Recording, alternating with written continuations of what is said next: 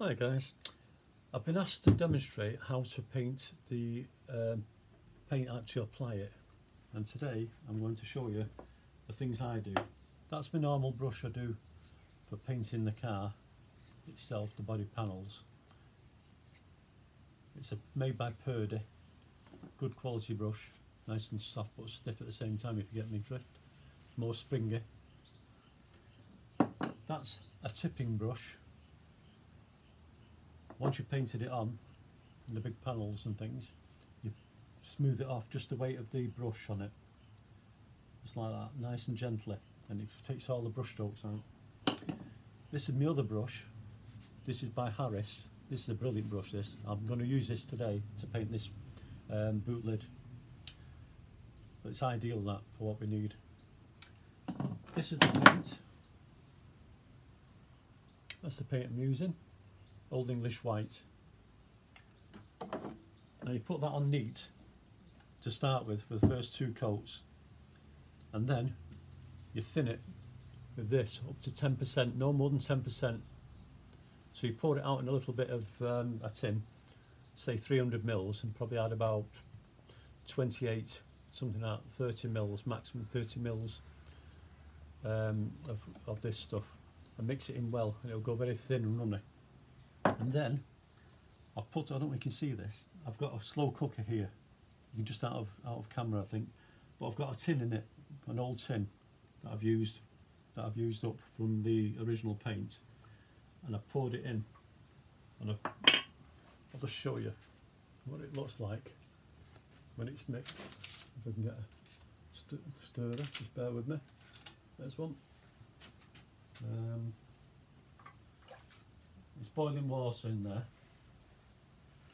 I poured in originally, and then I've just left it on hot, and it looks like that, very runny. So you've got to be very careful what you're doing, because otherwise you get runs everywhere. Wipe off the bottom of the tin from water, and the bottom of the slow cooker. And I'm just going to use solely this brush today.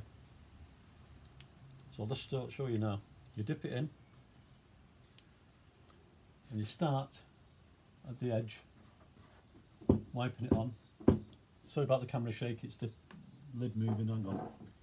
Might be better that way. I'll hold it if I can.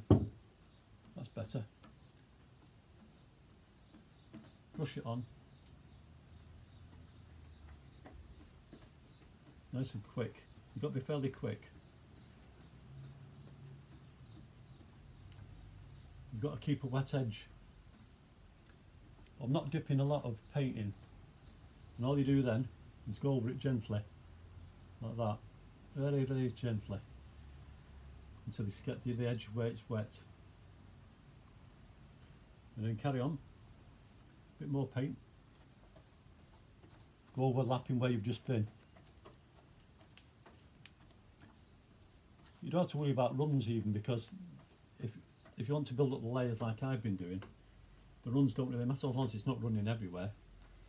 The odd run here and there is not so bad, because you can rub it back when you put the next layer on.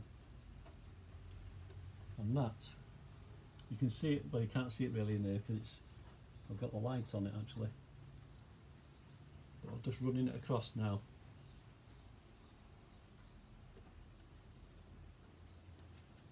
And I'll show you in a second what it looks like.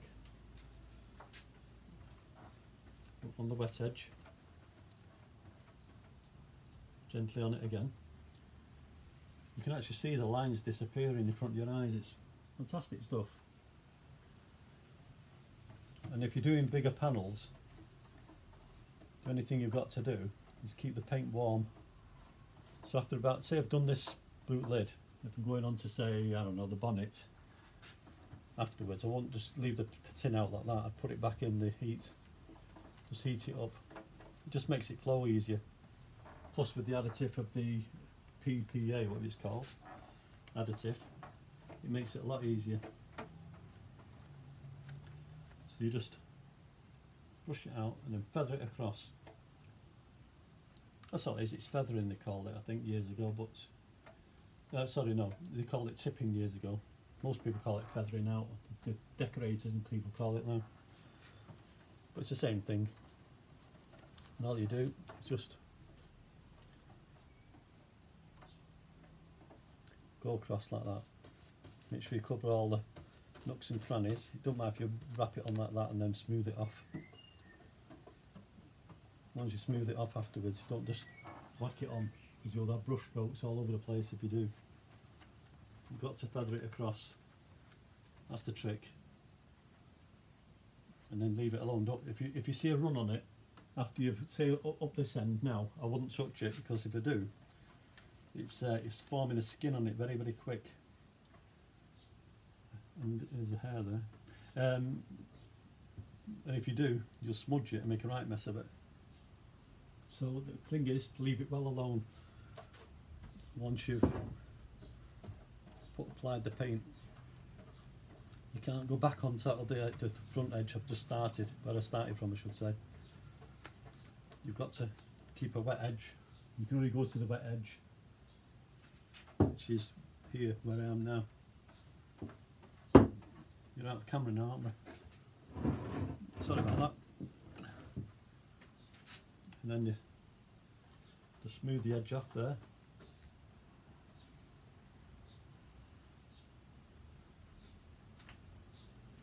Missed a little bit there. Once you spot it before you call it a day, it's not so bad. Otherwise you'll be kicking yourself later when you've missed a bit. I've got lights on here so you can see what I'm doing.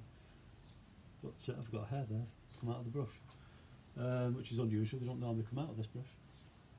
But hey.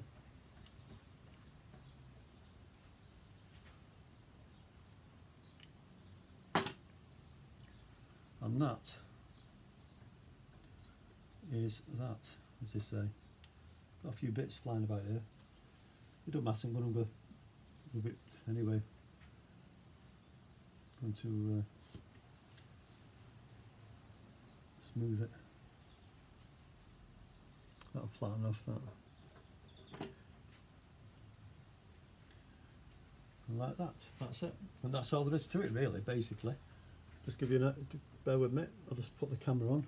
You can see what it dries like.